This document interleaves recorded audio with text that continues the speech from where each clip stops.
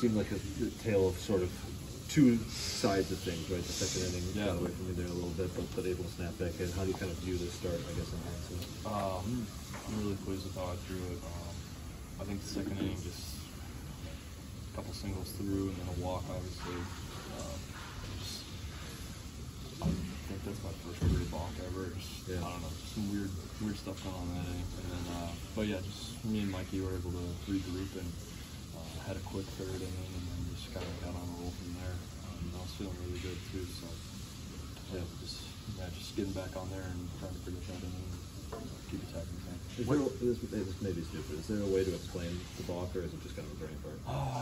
Honestly, honestly, I was holding to try and screw up the runner, and then I was going to pitch, and right as I was about to pitch, I heard someone yell runner or running, so I just kind of like flinched, and then just brain fart. Was that the most frustrating part of that inning for you? Yeah, absolutely. I mean, it's just, I can control that 100%. That's what I was most frustrated about. So I wasn't mad about the ground ball singles or base hit or walk. Just frustrated about that. Because I've never done that before. How'd you feel about the way you responded third, fourth, fifth? Yeah, I thought we responded really well. Just got back in the zone and attacking with my strengths, and got some quick outs and navigated there in the fifth as well. So I was very pleased with how I responded. Do you feel that there's any sort of, can you appreciate a sort of like mental gain? You know what I'm saying? Because getting out of those, like turning it around from a rough inning, maybe some of you wouldn't have been able to do in the past, and you could say stuff about the improved stuff, 100%. But it seems like mental has been a part of it too. Yeah, just really realizing that, okay, they scored 3, but I can still go 6. Yeah.